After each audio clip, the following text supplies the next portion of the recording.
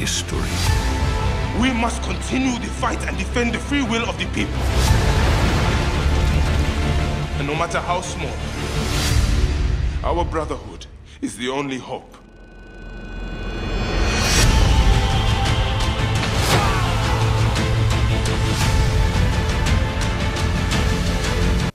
Assassin's Creed Origins. Assassin's Creed Origins is the 9th installment of the Assassin's Creed of the gaming series. And I have to say, I really do enjoy all these Assassin's Creed games. Unity was, like I said in my last video game review with Syndicate, I was very overwhelmed by Unity. And I was not on board for Origins when I first heard about it. I was like, ancient Egypt, I mean, cool time period. Absolutely good time period. You could set multiple games set during the ancient Egypt period because thousands of years, literally thousands of years of history right there.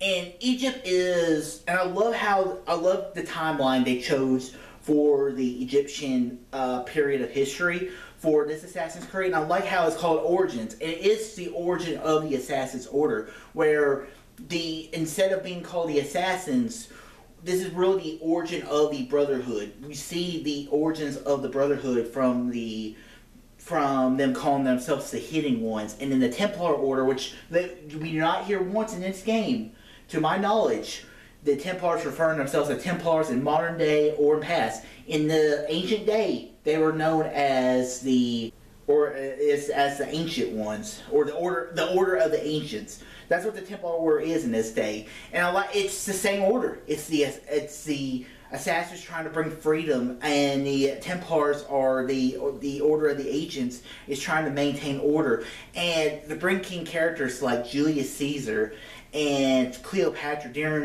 right at the end of the Julius Caesar time, whenever he was getting ready to turn the Roman Republic into an empire. And we look at history, and a lot of historians we look at the death of Julius Caesar really brought an end to the Roman Republic. And just because Julius Caesar died does not mean the Roman Republic just kept going and kept going. No. Once he died, it brought in Octavius Caesar, who basically created the Roman Empire. But that's a story for another day. I do like this game because it felt refreshing to me compared to the other Assassin's Creed. It has some of the same gameplay with the synchronization, the eagle points, the hidden blade, but it feels refreshing. It feels very different. It feels a little more RPG-ish to me than just an action-adventure video game.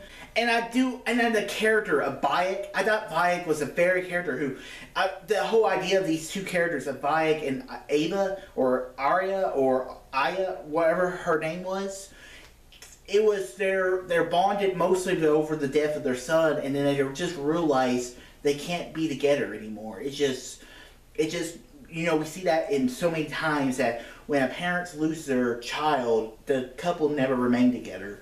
And I think the story does a great job of loss and everything. I just think the story of Origins was good. And like I said, I just enjoyed the game. I love the historical stuff. I mean, who doesn't? And I like how they introduced the tomb raiding to go into the tombs of the ancient Egyptian pharaohs and lords. I thought a lot of that stuff was really cool as well.